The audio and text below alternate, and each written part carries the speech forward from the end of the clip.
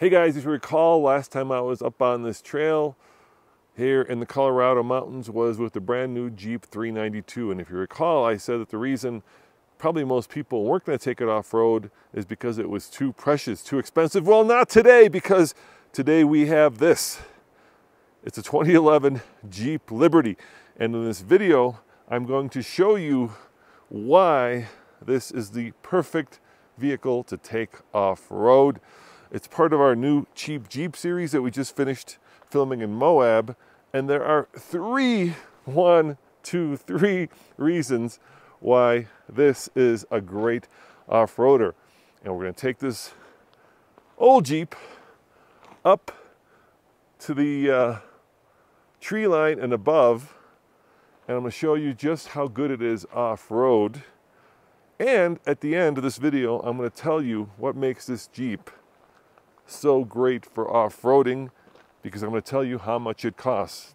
But let's start with the number one reason why this 2011 Jeep Liberty is the perfect off-roader. And that is not that it's the Jet Edition.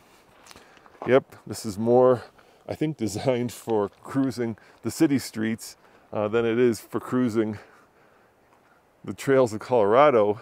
But for some reason, and I don't know why, this Jet Edition came from the factory with this. Check it out.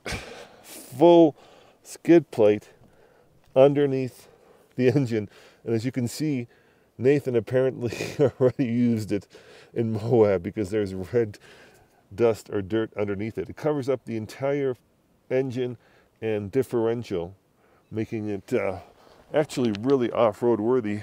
And the only thing that we did to it to make it, well, capable of going up this, let's call it a 5 out of 10 trail here in Colorado, is we took off the standard wheels, threw on some Steelies, then got our friends at Falcon to send us some Wild Peak ATs, which are great, and took off.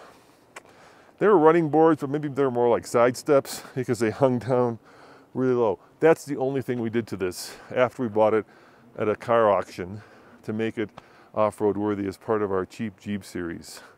Now, in 2011, this second generation of Liberty got a really bad rap, and deservedly so, because it was expensive and because of the engine. 3.7 liter V6 that produces 210 horsepower with, at least at that time, 17 mpg combined, giving it the power of a V6 with the fuel economy of a V8. And that's not good. But you know what? 210 horsepower out here is plenty. You don't need any more.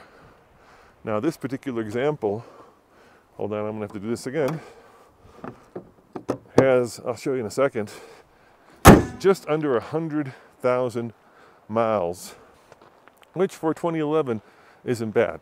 Now the second generation of Jeep Liberty kind of went more boxy, went more square. Think of it as a budget Wrangler. Sure, it doesn't have the cool factor of the Wrangler, but what it does have, and forgive me if I'm out of breath, I'm up here at 9,000 feet above sea level, is actually a good on-road ride. Because as much as I love Wranglers, let's face it, most people are going to spend most of their time on-road, not off-road. Plus, it gives you a good amount of space, certainly enough for 4 passengers and their stuff. I don't even know what's under here. I fear I've never even opened this, so let's find out. Oh, look at that little cargo tray. How nice is that? It's got an infinity sound system, and of course these seats do fold down. And over here, let's see what this does. Oh, there's the jack. See, I'm learning things along with you. Hopefully I won't have to use it. There's our spare tire hiding under the back like in a pickup truck. So it does give you a lot more on-road practicality, which is well, you'll be driving it most of the time. Now, the one thing we didn't take off when we bought this are the mud flaps, and we did take it, like I said, to Moab, and we did bust one right there, which is easy to do. Now, like I said, the best thing about this, let me show you, is the skid plate, because it doesn't have a lot of ground clearance. But as you can see here, let me show you from this angle, if I can get under there, you can see the skid plate right there. There it is. It runs along there and there and there, and it does cover most of the drivetrain. And that's important because that's what's going to get hit, because like I say, we did not lift this. It is, like I said, more city than country. We do have one chrome rearview mirror left. We do have this little funky push bar, and this one disappeared. It also has this giant fabric sky top, which on all these broke, and this one is no exception. Normally these go for in the, let's say, $12,000 to $15,000 range. I'll tell you at the end of this video how much we paid for it. Maybe we were stupid because we did get one with the broken sky top. It works, but as you can see right here and right there, it does leak. So that is certainly a big demerit. All right, well, I said there were three things that made this ultimately the best off-roader for the budget. So let me start the engine, show you the amount of miles, 97,588, which I think for 2011 is not bad. And we've got all the creature comforts. So we have heated seats. How good is that? We have the old Uconnect system, which I actually love. Cruise control, and of course, you know, you can do things like zip through the menus and get your fuel economy. I wonder what my fuel economy is. Let's see, come on, menu, there it is. Oh, look at that, 19.5, so I'm beating the average. But then I'm, of course, just off-roading. There you go. My tire pressure monitors are gone because we swapped out the Steelies, and it's 61 degrees out here. But what makes this number 2 so off-road worthy is right here. Check it out. Yep, it's got 2-wheel drive, or if you want, 4-wheel drive lock, or 4-low. And that 4-low is the key because it makes going off-road possible. The other great thing that it has is a 4-speed automatic transmission. Now, even though we don't have enough ground clearance, we'll probably be hitting the bottom of the Jeep here, I'm not worried about it because, like I said, the entire drivetrain is protected. Now, with that 4-low and, yes, a 4-speed automatic transmission, I'll wager this is better off-road than any modern Subaru Wilderness with a CVT and X mode, because we've taken everything off-road. In fact, I believe Subaru is, well, let's call it what it is, too scared to let us take their cars off-road because they're worried we may show that they're not as off-road capable as their commercials might suggest. But, like I said, we've taken everything off-road, and in the hierarchy of off-road transmissions, the automatic with the torque converter is definitely the best, and by far the most controllable. It just gives you really great throttle response, especially in 4-low mode. I can control my speed using my throttle, and with a little bit of slip, it lets you crawl up and over obstacles and up and over these very interesting whoop-de-doos. Now, this video is brought to you by our friends at Onyx. I want to thank him for sponsoring the off-road channel. If you're looking for a way to come on Deer Creek, which is what this path is called, you can actually get an Onyx app that allows you to download a map, so even if you're out of service, you'll always know where you're going. And I know where I'm going, and that is, like I said, to about 11,000 feet above sea level and above tree line. So let's talk about why people hated the Liberty. This is the second generation Liberty, which is much more squared off and much more baby Wrangler-like.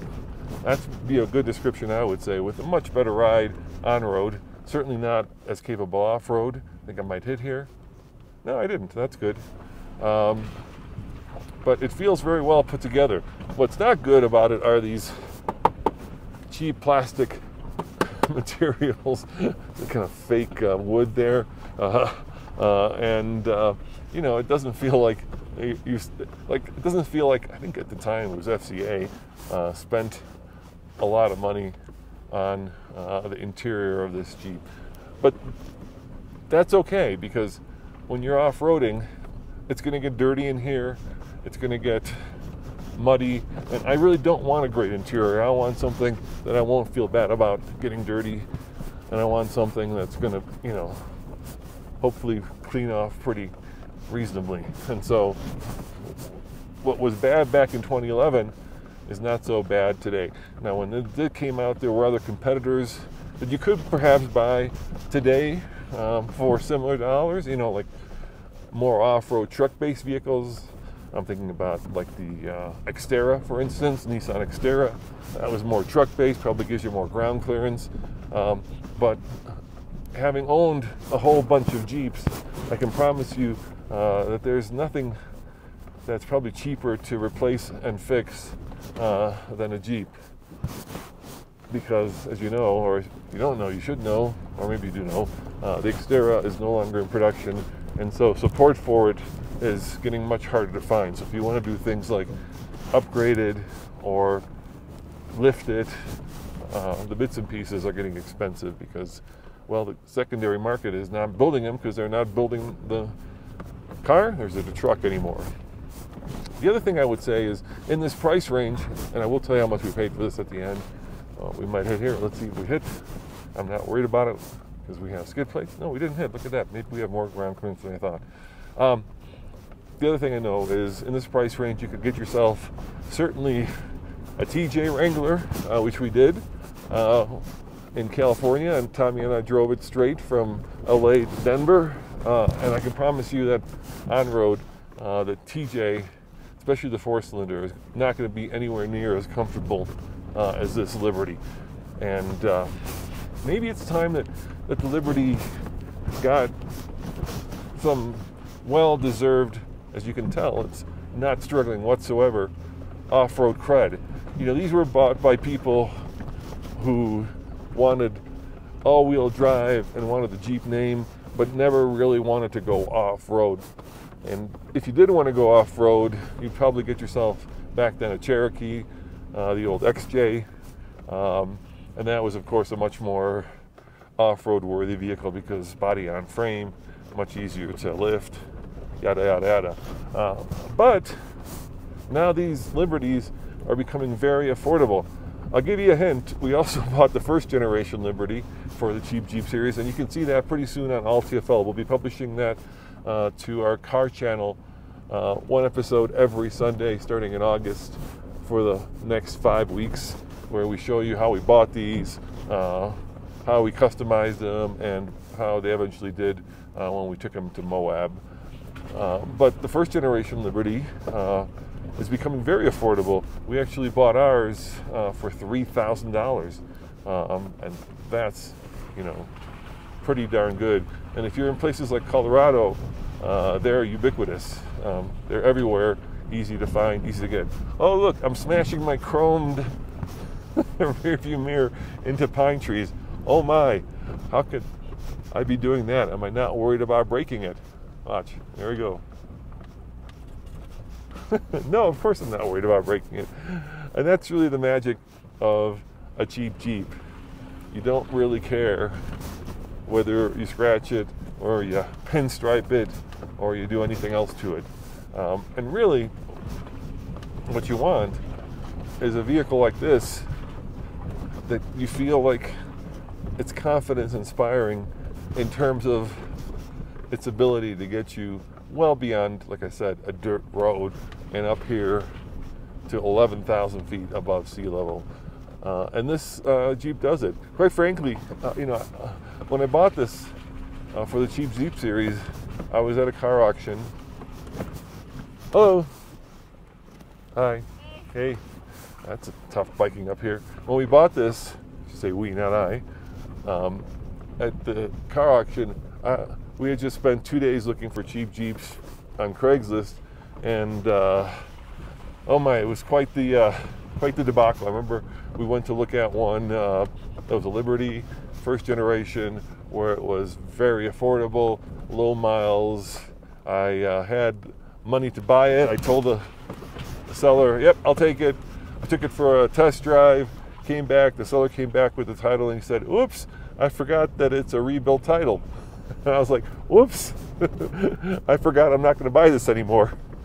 And when we bought it at the auction, it was like, we need a Jeep for a series. So I wasn't actually even thinking about this Jeep. It didn't even come to mind because I thought to myself, you know, these are just kind of city runarounds, and especially this Jet Edition with those side steps that hung down, you know, within, I'd say, 3 inches of the ground. Thought to myself, this is not going to be good. And then we got it back to the office and we looked underneath and we saw the skid plate and we thought, holy cow, this thing might have some off-road cred. And you can get a trail-rated version of this, and it does, you know, everything that a trail-rated Jeep should do. And even though this is, like I said, the Jet Edition, it's not the trail-rated one. It's doing everything that 392 or the Bronco Raptor did when I took it up here. And I guess, you know, that's what really is the point of this video. I'm trying to show you guys that, you know, you don't need a lot of money, you don't need a lot of expertise, you don't need a lot of anything to take a sorted Jeep off-road. All you need, you know, is a set of good tires, in this case the Falcon Wild Peak All-Terrains, and a low range, and in a second I'll tell you, you know, the type of budget you need. There's some side-by-sides coming up behind me, and let's face it, when I started first off-roading, I started doing it on dirt bikes, and then of course I switched to Jeeps, and now we were just in Moab, and the world has completely, I mean completely, been turned upside down with side-by-side. So they took over from the ATV, where you're sitting on top of the machine, now you're sitting inside of the machine, and people are buying them. And I will promise you, the cheapest new side-by-side is going to cost twice as much as this 2011 Jeep Liberty, and that side-by-side you won't be able to, at least in Colorado, drive on the road. So I didn't air down, and the reason I didn't air down is because I already don't have enough ground clearance, so I wasn't, you know, looking to lose more ground clearance. But you know, I don't think I actually needed to air down. And in terms of its off-road ability, with that low range, not struggling for grip whatsoever. It's the right size. It's easy to point exactly where I want it to go. And even though I have been just a little bit hitting the bottom of the Jeep, it's not worrying me whatsoever, because there are skid plates down there. As you can tell, Nathan took a baseball-sized dent and put it into the front of the skid plate, and the Jeep is fine. So I'm just going to pull over here. I'm going to allow these side-by-sides to go by. Come up here, let them go by. Look at that, didn't even care. And then we'll wrap up this video by letting you know how much we paid for this Jeep.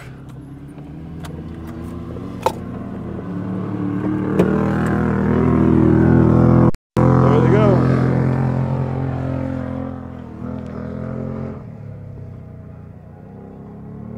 So check out this view, guys. Look at this. Oh my gosh. How beautiful is that? And this Liberty didn't struggle. And I'll tell you how much we paid for it now, because we bought this at auction for $8,000.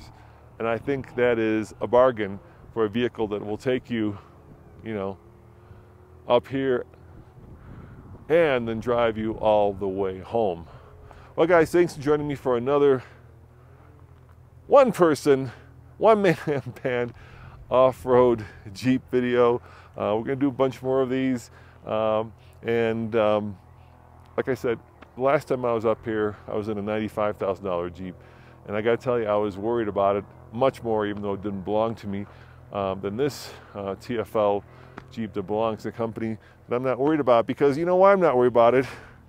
It's got plenty of dings. There's one right there, hard to tell on a black vehicle. It's got plenty of pinstripes. It's got plenty of, let me zoom out. It's got plenty of wear and tear. And for the cost of a mud flap, some all-terrain Wild Peaks, And Steely's, you got yourself a budget off-roader, and heck, even a push bar. And if you can get past the looks, yeah, it's not a grand design, but I do like the boxiness. And you know, you've got yourself a great way to experience the wonders here in Colorado or in Moab. As always, this is Roman saying check out alltfl.com for more Jeep reviews, and I'll see you guys next time. And the sun's coming out. Thanks for joining me. Ciao.